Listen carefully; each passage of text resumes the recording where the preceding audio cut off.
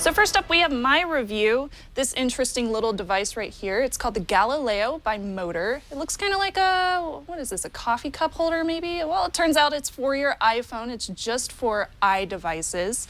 This basically lets you take automated photography and videography, everything from panoramic photos or videos to spherical pictures and whatnot. You can even take time-lapse video, and you can also do things like motion, so you can track motion whenever people are moving around in front of you.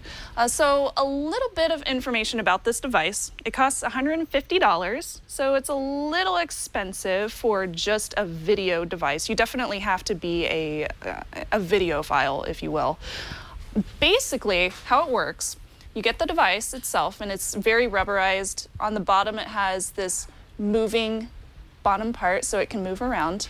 And it also has this top part, which can turn to be both panoramic and vertical. There you go. So we have 3 pieces on here that can move.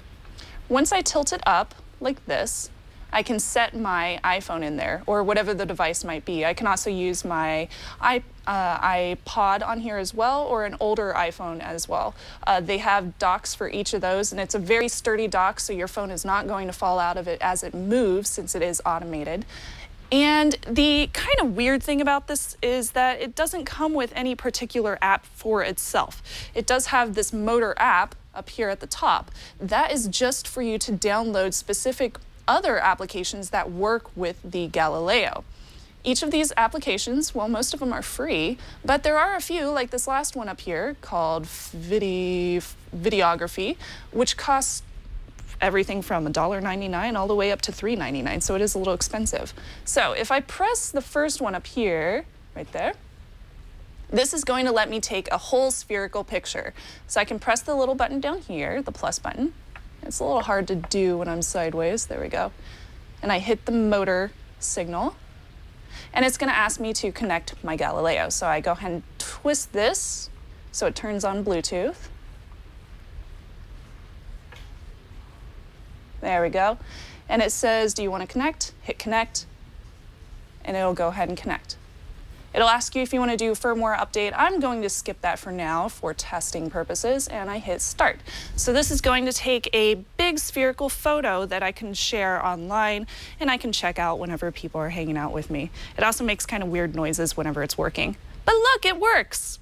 Now you might be wondering, why would I use this? Well, one of the things you can do other than just taking cool videos and photography is you could use it for a security camera. But if you're going to use it for a security camera, wouldn't you want your iPhone to be running all day instead of running out of video? The battery is going to die eventually. The battery will also die on this. The battery only lasts a few hours, so that's not necessarily something that I would want to pay for the app. You know, I wouldn't want to pay $2 for an app that does that if it's not going to last all day. That's kind of pointless for me. As it runs its course, it'll only let you do about 5 or 6 spherical graphs like this before it actually runs out of battery. And once it's done, okay, it's done. You can check the battery on the bottom. This little battery symbol right here will turn green whenever it is completely charged up. It'll also turn red if it's dying. The best way to take off your phone is to turn it down and then pull your phone out like that. Ta-da, all better. And then you can check your battery. So if I twist this, it looks like my battery is almost dead already. Or maybe it just died. So it's an interesting device. It's definitely just made for photography nerds, people that really like to make a lot of video. This was a spherical image that I took when I was hanging out at one of my friends' houses over the weekend. So you can see there are some clips where it tried to take a complete photo, but it kind of messed up there a little bit. But for the most part, it's very clear. I also shared a time-lapse video. It's only 6 seconds long if Brian wants to pull that up. And this is just a quick video to let you know what it looks like. Pretty quick, very easy to use. It automatically turns off your screen to save battery whenever you're taking a time-lapse footage. And it looks really cool, especially if you want to take it somewhere to play with. And it also has a tripod mounting tool as well, so you can take it out with you to a really scenic view and run a time lapse of the sunset if you want. How romantic. So fun. So my pros and cons of this device: it's very interesting. It creates beautiful spherical photography. That's really cool. And it's fun to watch it work. It makes really funny noises. And it's super simple to set up. But on the con side, it does smell kind of funny when you take it out. I hope that smell will come away, but yeah, it still stinks. The battery dies pretty quick.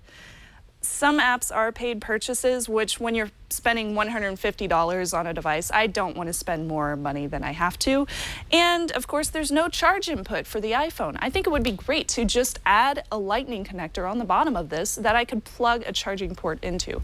I think that would make it so much better. And then I could use it for security at home or just watching my cats, because that's fun. So buy, try, or don't buy for the Galileo by Motrr. I'm gonna have to say